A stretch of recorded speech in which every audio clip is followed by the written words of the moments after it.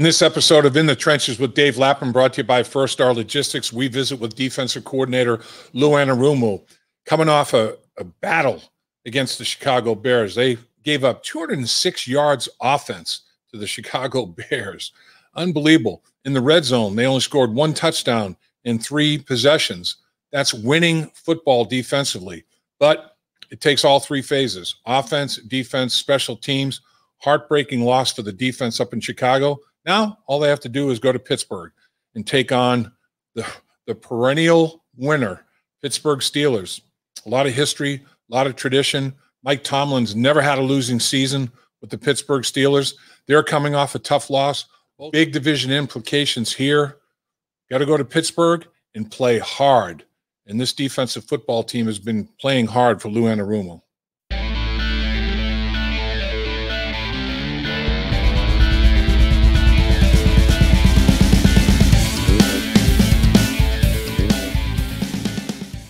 Welcome to In the Trenches with Dave Lapham, brought to you by First Star Logistics and our special guest, defensive coordinator Lou Anarumo, to talk about the Cincinnati Bengals' performance the first 2 weeks of the season. And Coach, it's been really, really strong. I mean, your defensive football team 2 weeks in here, top 10 in a bunch of categories. I mean, tied for 10th in points allowed, the most important.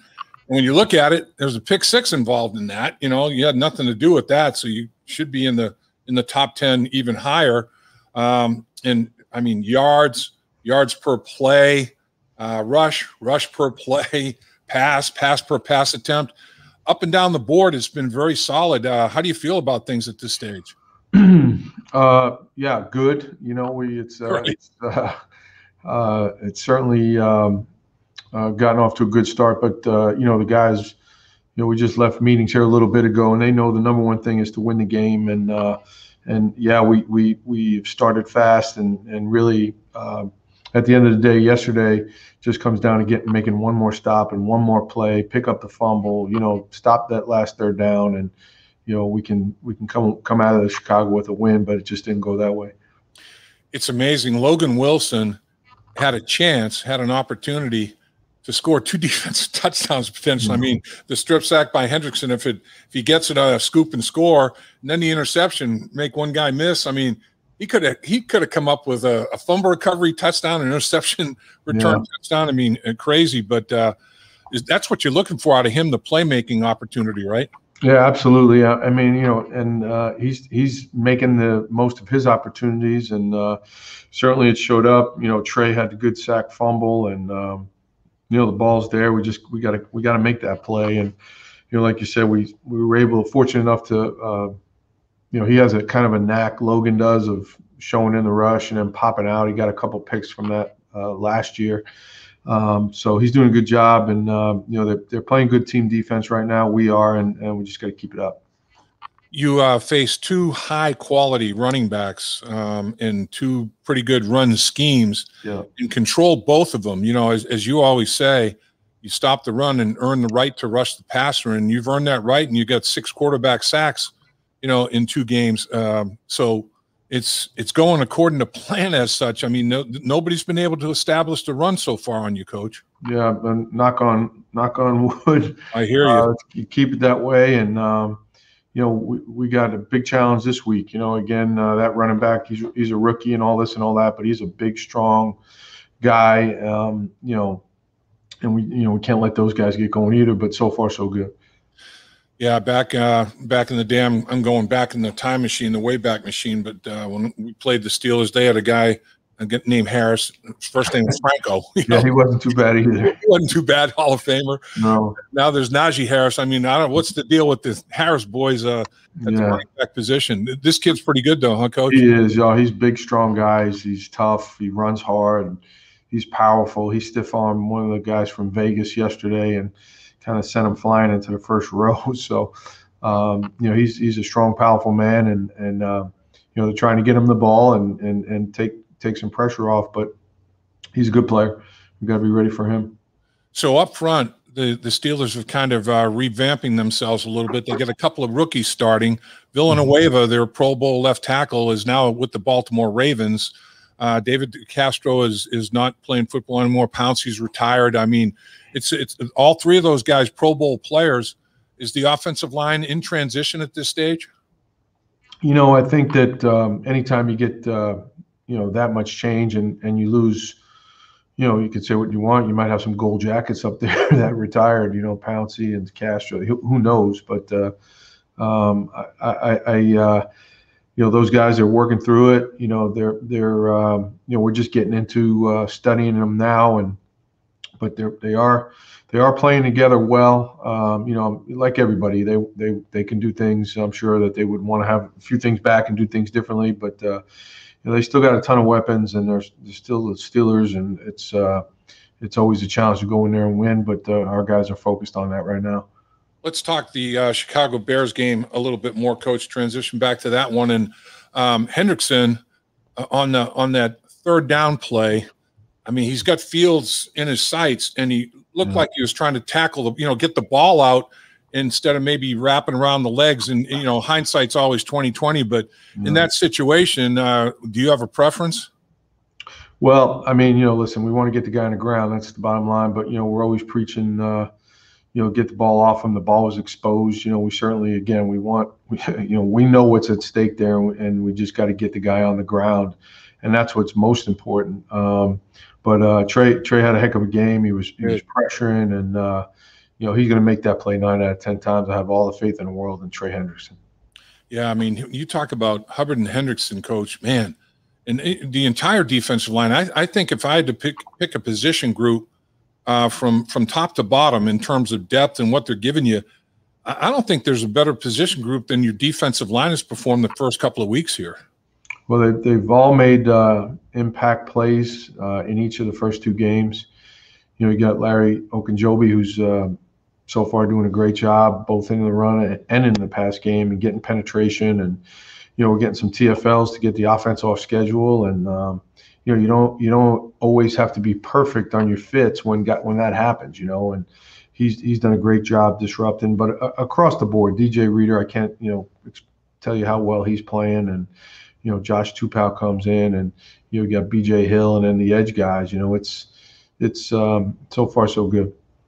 Yeah, I mean that's pretty good quality right there, and it's showing. I mean they play so hard. I mean that's obviously something that you must be preaching, because your entire defensive unit. I mean, man, everybody's giving full effort every single snap. I mean it's there's going to be plays made on people, and then because the other guys get paid too, but the mistakes are minimal, aren't they, Coach?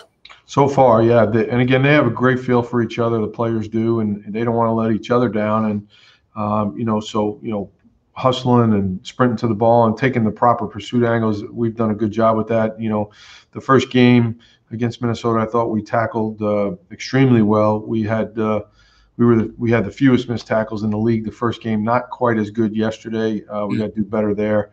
But we'll ratchet it back up this week against the Steelers. I've heard you talk about put out the fire. It's like you're an emergency fire department, and wherever the fire is, you got to go put it out. Yeah. And no matter what the field position is, I mean, guys are buying into what you're talking about. They got a pick 6 on an interception, then another interception, 1st and goal at the 9-yard line. You guys just bow your necks, man, and field goal opportunity. That's all they get out of it. So it's like the fire was put out. I mean, guys are responding to what you're trying to get done there. Yeah, again, the sudden change stuff. Nobody wants to be in those situations, obviously, but I thought our guys handled it well. They didn't flinch, and that's what's most important. Is that you don't flinch, and I think that they showed their like you said, they bowed up and in all the situations and did not let them score a touchdown. Which some of those field positions they could have, and our guys fought, and it was good. I was happy with it. The first 2 football games, it's been Indian summertime, pretty hot out there on the field to play here in Cincinnati against Minnesota, and then up in Chicago. The football team on the defensive side is well conditioned. I mean, obviously you got guys that have dedicated themselves in that aspect of it too. Yeah, I think they are. I think it's also nice that we're rolling some guys, and that always helps so that the snaps aren't quite as high as they could be, and having depth to do that is a major plus, and it'll only pay dividends down the road, where as we get in later in the season, middle in the season, where guys aren't just totally beat to heck, and because they probably would have had 40 or 50 more snaps at that time. We're doing a good job of trying to roll those guys through, and I think it's helping. Coach, I guess I don't expect you to respond or answer this or comment or whatever, but I just got to get on my soapbox for a second about this taunting stuff. I mean, back in the day, it's like if the officials were to call flags every time somebody was talking to an opponent, the way guys are talking now, the game would have never been played. I'm not saying that turn it into that type of deal where everybody's jawing at each other back and forth. But man, do you think the pendulum? Well, I guess I'm asking you a question. Can the pendulum swing back? Is the pendulum swung a little bit too far, and can it swing back a little bit? Because I just think here's what I think of that. It's the rule, and we have to obey it. And right. We got to find. All we tell our guys is, you make a play, find your teammate, and celebrate with him. Forget about the other guy; doesn't exist. And they're throwing the flags. That's evident. So that's what the league wants, and we'll obey the rules. We got to get back find your teammate, celebrate with him, and get back in the huddle and move on. That's it. Defense in any level, stop the run, control explosives, and you've done a pretty good job of that. I mean, there haven't been a whole lot of big plays, registered against you, and then win the turnover battle. You got 2 takeaways. I know you'd probably like to have more than that after a couple of weeks, but turnovers are it's always, no matter the time frame, the era, whatever, man, if you lose the turnover battle, it's hard to win football games, isn't it? Yeah, especially on the road, anytime, forget road, home, but especially, we've got to force more, we've got to do a better job of continuing to strip at the ball, and force those fumbles. That's something that we're, hanging our hat on, and, we have to continue to do that. And, I want to make sure that, the guys do know it, and they're consciously working at it. We got to get some more off them, and they put the effort in. They just got to do it. Red zone in the last game, they got in there 3 times, only scored 1 touchdown. That's pretty good ratio. Third down. Are there any areas, critical areas like that you'd like to see some kind of improvement? Yeah, we got to do better on third down. I'm not happy with we give up a 5-yard hitch route. They get a first down, and on third and long, things like that. There's room for improvement, in every area. But right now, I think, that's one where we've got to pick it up. And when we get them to those third downs, like on the first drive, their only touchdown scoring drive, they converted 3 third downs, and 1 is a third down red zone scoring play. And you can't have those. Those will kill you. You get them to third down, you got to get off the field, or if you're in the red zone, force them to kick a field goal. And that's we did not do that on the first drive. We've got to execute better on once it gets to third down. One thing that you have done, though, on third down, Coach, is in the first 2 games, you've had like 3rd and 10 or more. I'm thinking a handful of times, and usually it takes a few games to get that situation. You've been getting people way off schedule, multiple times in the first couple of battles. I think it again, it goes back to those guys up front disrupting the run game and getting those those off-schedule plays for the offense where we're tackling a run in the backfield for 3 or 4 yard loss, and now they're playing behind the sticks the rest of that series. So that's got to continue, and we're not going to make a season on 3rd and 12. You'd love to, but you know how that goes. It's not going to be reality. But we just got to, when we're in those 3rd and mediums, we got to win those downs. We expect to win the 3rd and 10 pluses, but those 3rd and mediums, we got to win more of those.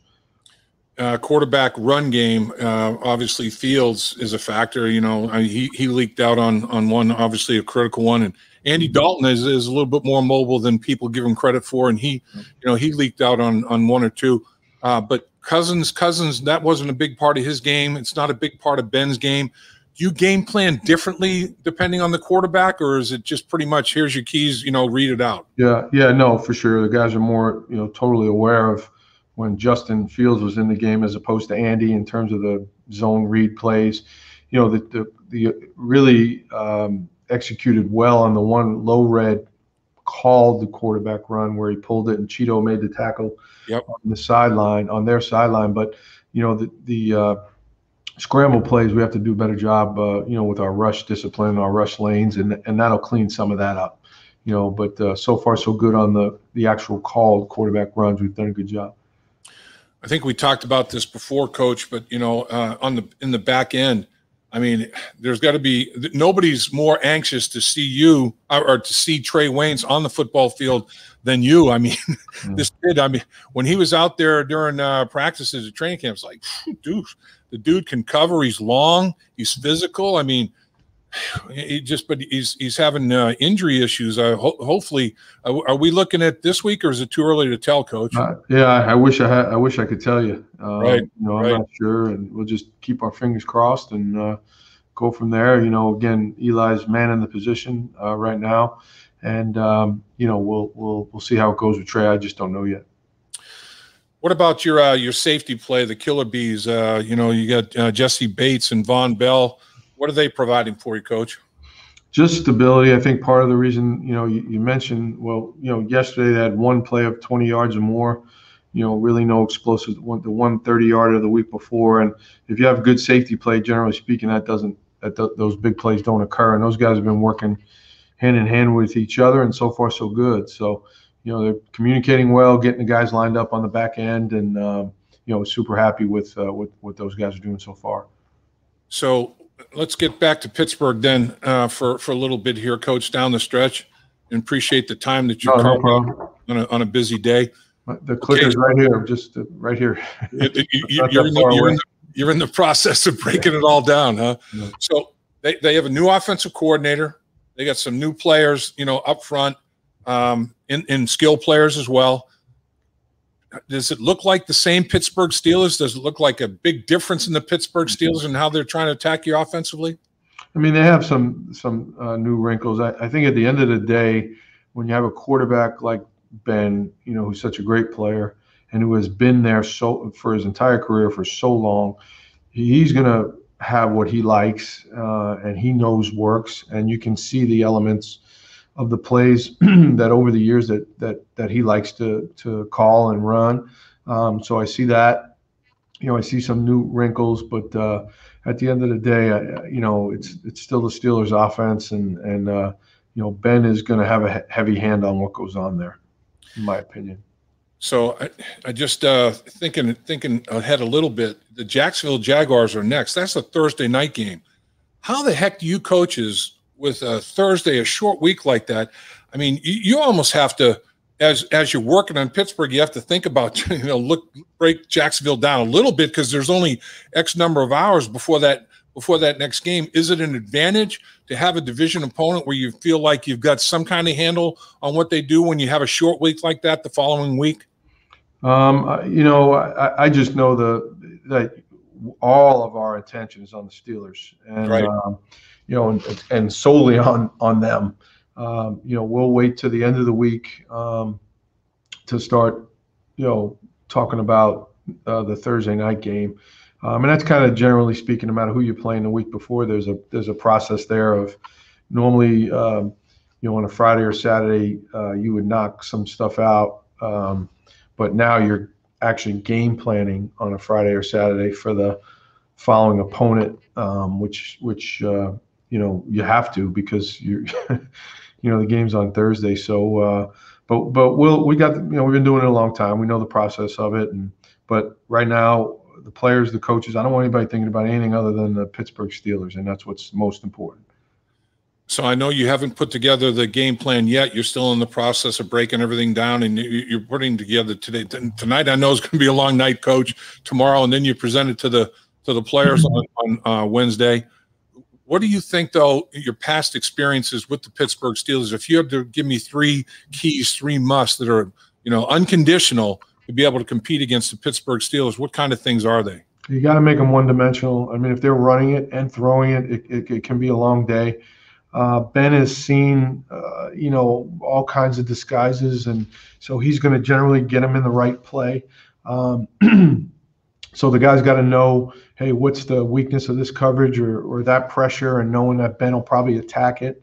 And then he gets the ball out faster than anybody in the NFL. So, getting our hands up front, you may not get there, but batted balls are always a key part of it. And I think that, just handling their playmakers and don't let them get any shot plays. I think that's critical.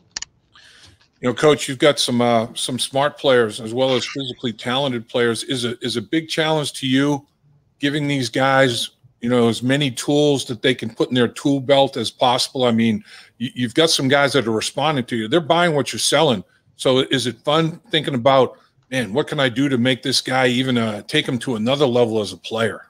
Yeah, it's great. I mean, and as you mentioned, I told the group this morning, I said before we took the field, before the last drive when we had to stop them, all their eyes were focused on, getting that done. And, we've just came up a little bit short, but, to me, it's all of their games are expanding with each week and each game. And, I look forward to working with the guys going forward. And just like you said, having the players do some things that, they ordinarily wouldn't do, but put them in positions to be successful. And you got a young football team that's a lot of them are in their beginning primes of their careers, and when you think about what they can ramp up and develop into, it's real exciting. I mean, this defensive football team is fun to watch, and again, I think the biggest thing is they play so hard, and that's credit to you and your coaches. Yeah, the coaches do a great job, and they're on the guys, and it's just kind of our standard and how we go about business, and that can never change. And the good news about that is that they've taken ownership of that part of it, and the players, that is. So they hold each other accountable, and they know what it's supposed to look like, and we just got to keep going. Coach, can't thank you enough for carving time during a busy day to visit with us in the trenches. It's been a real pleasure and an honor. And good luck, and put together a great one. Pittsburgh in Pittsburgh. Oh, man, I remember those days. Always fun. I can't wait to fourth quarter and Renegade comes on. So we'll be ready. There you go. All right. There you go. Have a great one, Coach. Appreciate you. See you. Hi, Dave Lapham here. Have you heard about In the Trenches with Dave Lapham, presented by First Star Logistics? Catch new episodes from the world of sports and broadcasting. Search for In the Trenches with Dave Lapham on YouTube or wherever you get your podcasts.